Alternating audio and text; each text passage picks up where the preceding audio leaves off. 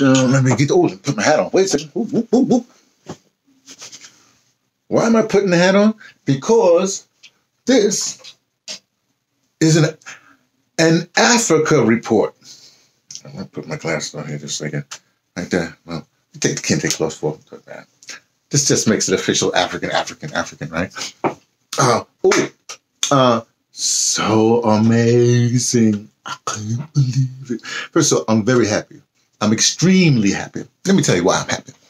I just talked to my wife about 15 minutes ago, whatever have you, because, well, as you may or may not know, she's at her home in Alice, or Limbete, right? I'm stuck here in this, that's the Eastern Cape of South Africa. I'm stuck here in the United States of North America. Right now I'm in Virginia. I have to go to New York, then I go to St. Louis. I'm stuck here.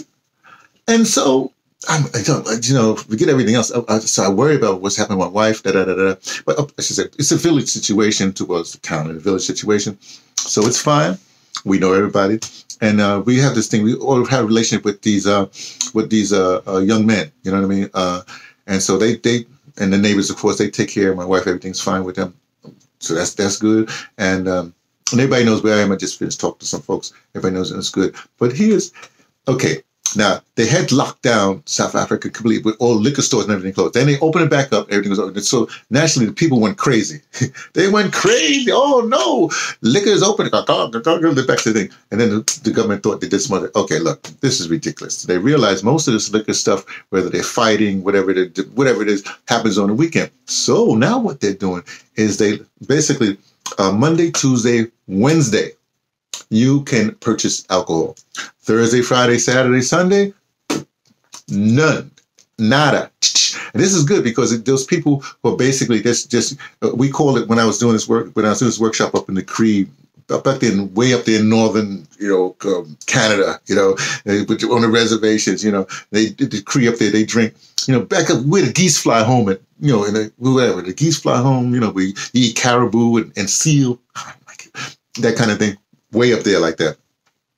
Well, those guys up there, they call the drink it to the bottom of the bottle. So like they start drinking on Thursday and straight through to Monday morning. So anyway, so that's the kind of mentality you have when you have these drinking cultures like that. I shouldn't say drinking cultures, but you know what I'm saying. So anyway, I'm feeling happy because everything is fine with me. I'm working out. I'm doing well.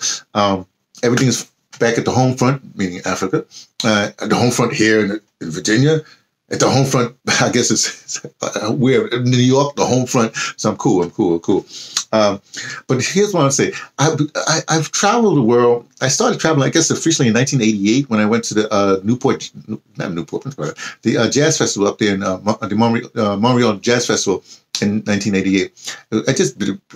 I hadn't planned it. It's just I usually travel on my birthday. Doesn't matter. And so that particular year was, the festival was coming. I just jumped on a train. I was in New York. I just jumped on a train. I had no plans up there.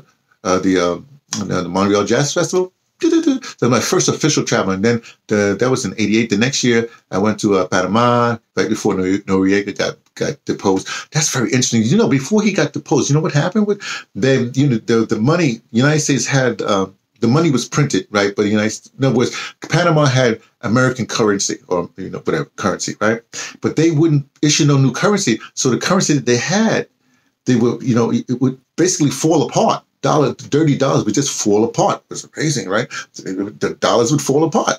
And so I guess with crypto and stuff like that, that's not possible anymore whatever. But anyway, so that's what happened. And then so after I traveled, when I was traveling, especially in the 90s, whatever have you, people would always have the same questions, whatever. How's it, and they would ask about the Black Panther Party. They would talk basically Black liberation. Maybe it's just the circles I was traveling in. They would talk about stuff. Then I noticed as the things going, like basically the end of the 90s, almost the early 2000s, the conversation started to shift more towards stupid stuff. I shouldn't say that. Like hip hop, started to ask about hip hop. And then lately they have, so I can almost tell how the world is perceiving us by the questions that were asked on the road, right? So anyway, so So when this stuff happened, when this uprising started happening, I said, oh, wow, this is interesting, because remember, it started really, the issue is of black people getting killed by the police. Okay, that was nobody's concern, and all of a sudden became everybody's concern. But remember, it's black men specifically, but black men and women being killed by, that's the core issue, and that's the issue that sparked everything else. Okay, so even though things might get lost in the sauce, maybe somebody's protesting out there because they're going to lose their home, which you're going to lose that pretty soon. Maybe somebody's protesting because they clearly see that, their racist ways are not going to hold sway anymore, or whatever they think, right? But I can almost chart it to see those things that the world is doing those things, right? The world is happening. The world is now embracing our issues, if you will. But now issues no longer ours, it becomes worldwide issue. I know it gets very complicated, but anyway. So I realized that, but I want to show you something. So, wait, my capoeira. Oh, this is not this is not my school. Let me show you something here. I found this. Oh, look at this picture of my sister. Rather, not my sister. Yes, my sister. Picture of my niece. Back when I had my long locks. Can you see this? See this? That's at JB's house. Well, when he was in Atlantic City. See it? Look at that. That's my niece down there with her. I just had braids. And that's me with my locks. Look at that. Right there.